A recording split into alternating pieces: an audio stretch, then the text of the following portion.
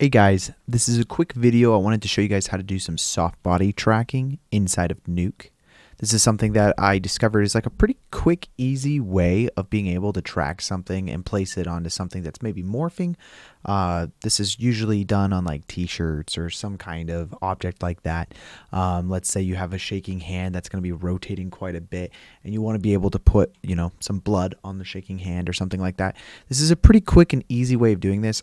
I just grabbed this footage here and I dropped it in. It's just 100 frames long. I wanted to walk you guys through like the concept of being able to do like a soft body track inside of Nuke. So we'll go to the first frame here, and the first thing we're going to do is we'll just add in like a smart vector. If you add a smart vector node in, all we need to do really is set the vector detail here to what we're trying to do. I'm going to set it to a decently high number, like a 0.95. And the higher the number is, the more detailed it's going to be. So the closer to perfect that it's going to strive for. And then the only other thing we need to do is hit export right, and it's going to create ourselves a right node here. Now if we go double click on this right node, we can set the file path in which we want to save this. So I'm just going to create a folder called Vector Smart. And then we'll create another one in the file with inside of this. It's just going to be called vector. And I'll give it like a frame number to work with. And it's just going to be EXR files.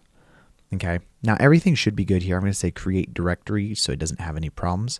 And then if I hit render, it's going to ask to do the image sequence. And it'll go through the entire image sequence, basically creating a vector for the image that you're feeding through it. And this is essentially analyzing the frames to create vectors for directional blurs. Like vectors are basically directional numbers with inside of the system that understands how something is moving, and it can basically understand all the different objects within your side of your scene depending on how they're moving and if they're moving together or not. So what we're doing right now is we're just outputting an image sequence of the 100 frames that I have here where it has him rotating around and turning and such. So what we're really trying to do is understand, let's say if we wanted to put a logo on his shirt or perhaps do a paint out on his shirt, so that way we had to paint something out on his shirt. This would be a way of being able to track that surface and not have to worry about any weird warping that's happening, because essentially what we're trying to do is get all the fabric of the shirt to move with our track. So now that that is done, what we're going to do is we will go ahead and add in a vector distort. Okay. And this is just going to be piped in below our thing here. And it's going to have this other input that we could do, which is just going to be our source. And whatever we want it to place on our shirt, so let's just say, let's go add a merge node in. We're still on the first frame here. Whatever we want to put the shirt on this reference frame, it will go throughout the sequence. Now we know our first frame is the reference frame because right here, if I double click on our vector distort, we'll see that reference frame is set to 1. We could set this to whatever frame we want. Now it just so happens on this particular shot, he starts out so close looking to the camera that this is kind of what we're going for.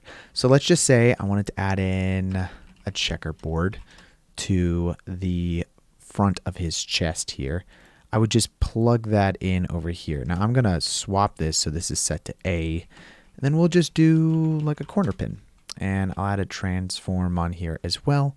And let's just say we'll scale this down, and let's double click our corner pin here. I'm just going to roughly place this on his chest. Obviously, whatever you're doing, you can take time to make sure it looks great.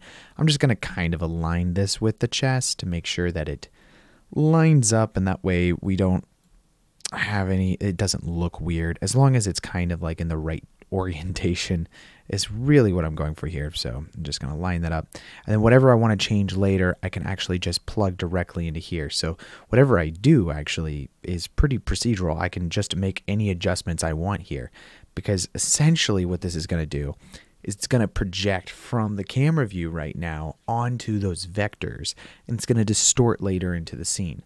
So right now this is pretty perfect with how it looks as like a square.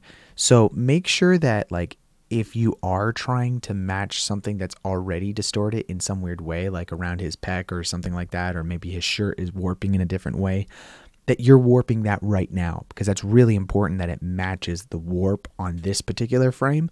And then from here on out, it's actually going to do all the work for us. So great. Now that this is done, I don't really care about this merge node, so we're just going to go ahead and delete it. I'm going to take this source and plug it into the bottom of our transform, because essentially we were only using the merge node as a viewing ability, because right now if I go view our distort, we're just going to see our checkerboard. And once I hit the play button, you'll notice that it starts to move and warp. Now, to prove that this actually works, all we have to do now is just add in another merge node. And this merge node, we're just going to plug all the way back into our smart frame range up here, above the SmartVectors.